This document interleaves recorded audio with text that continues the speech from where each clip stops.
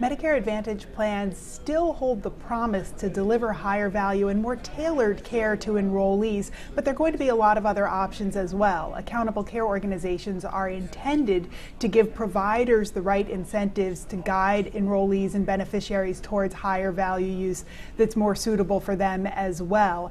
There are a number of demonstration projects hoping to align the incentives of Medicaid coverage and Medicare coverage, so a number of different delivery system reforms are all trying to achieve the same goals, and Medicare Advantage will be existing in a different looking landscape.